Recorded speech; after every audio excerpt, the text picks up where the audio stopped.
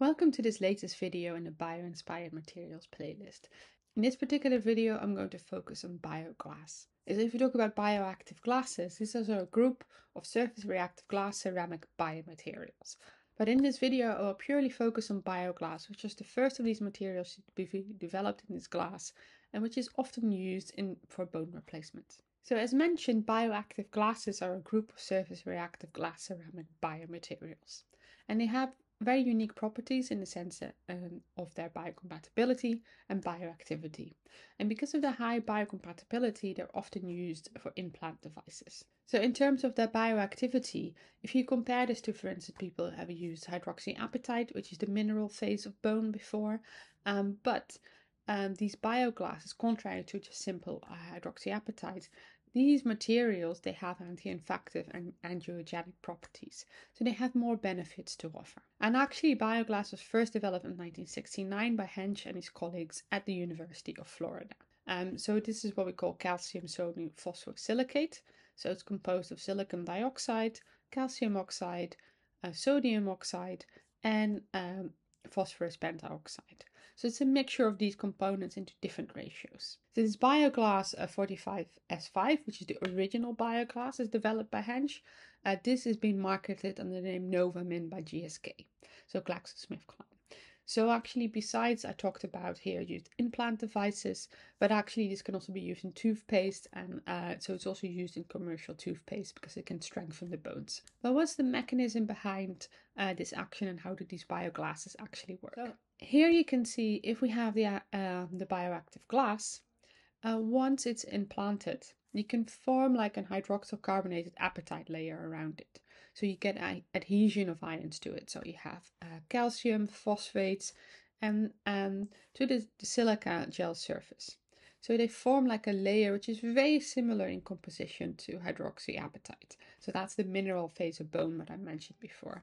The bones like this hydroxyapatite, so you get bone-forming cells that colonize the surface of the hydroxyapatite. So then further on you get new bone growing, so you get crystallization of the bone-like matrix and maturation of the bone cells that lead to new bone formation. So that's why it's so helpful to have these materials in the case of, for instance, fracture.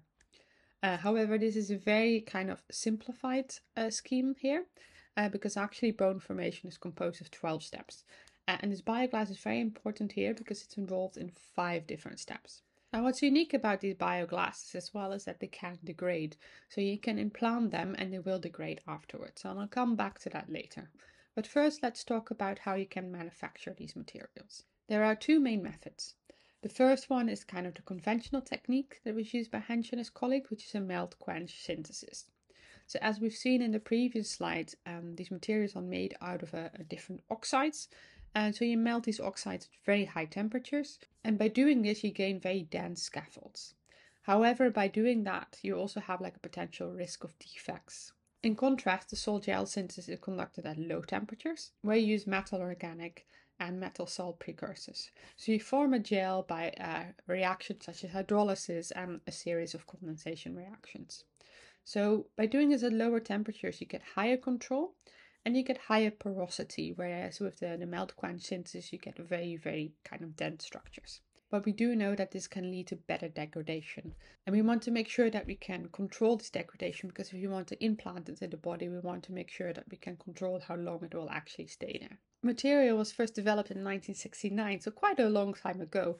And there's a new generation of materials coming. And I said, like in this video, I only focus on the original bioglass. And here you can see that timeline where there was the first evidence of bioglass, then it was commercialized, and this was already in the 80s, FDA approved in 1990. So in the 90s, people were able to develop different forms of bioglass, and they started to extend this application to use in orthopedics, so in terms of bones.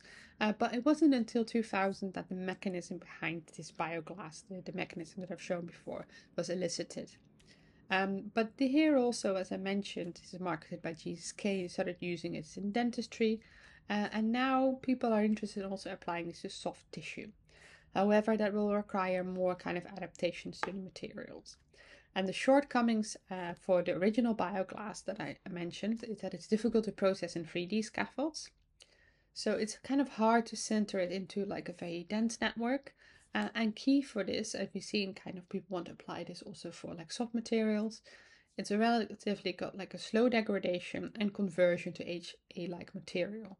So it's slow to work and it's slow to degrade. So in order for a lot of application, we want to make sure that we have absolute control over this and ideally speed it up, particularly the second step where we want to form like an HA layer around it as soon as possible. And also what's very important for these materials, there are factors such as pH and temperatures. The biological environment have a great impact on degradation.